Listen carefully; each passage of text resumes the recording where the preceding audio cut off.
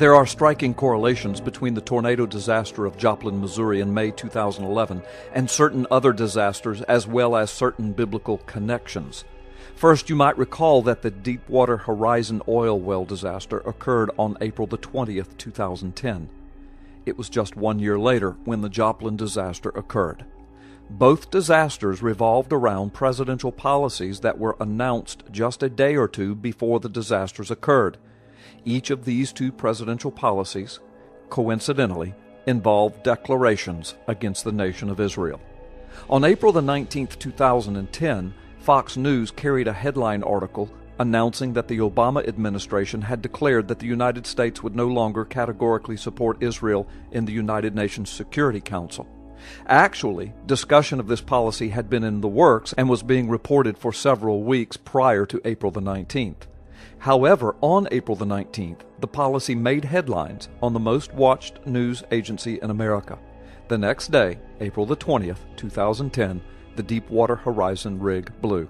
Its far-reaching and devastating effects are still rippling through our nation.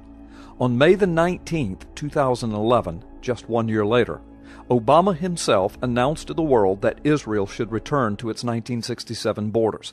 In so doing, many Middle Eastern experts agree that Israel would be utterly destroyed by her surrounding Arab and Muslim enemies. In making this declaration, Obama struck out at the heart of God, the apple of his eye, the land of Israel, the heartland of God's world. On May the 22nd, just 3 days later, the Joplin F5 tornado hit. What's so significant about Joplin? Consider these startling correlations. Israel, and Jerusalem in particular, is the heart and the heartland of God.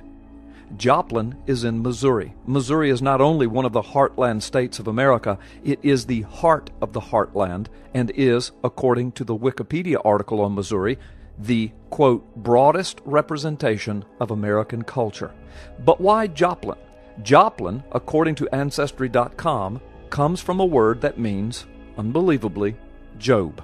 If you will remember, Job is the oldest book in the Bible, one of the oldest books known to mankind, and it is the account of a man who lost everything he had in a disaster of monumental proportions. But the correlations don't end there. Obama's call for the 67 border return was a direct attack on Jerusalem itself, especially the Old City, which represents Jerusalem of biblical times. And what is the correlation between the Old City Jerusalem and Joplin? The correlations are striking. The Old City Jerusalem population is between 45 and 50,000 people. Joplin, Missouri's city limits population is 50,000 people. The two cities are practically identical in population.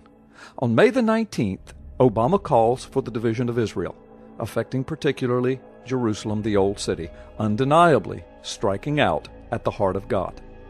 3 days later, May the 22nd, the heartland of America is struck with an F5 tornado. Hundreds dead, untold financial destruction, and it happens to be a city whose population statistics are the same as the Old City Jerusalem. The city's name is Joplin, and it means Job. Are these merely striking coincidences? Or is this meant to be a lesson to America? Do not divide my land, especially Jerusalem, declares the Lord. The facts reported in this video are true. The correlational conclusions will be left to you.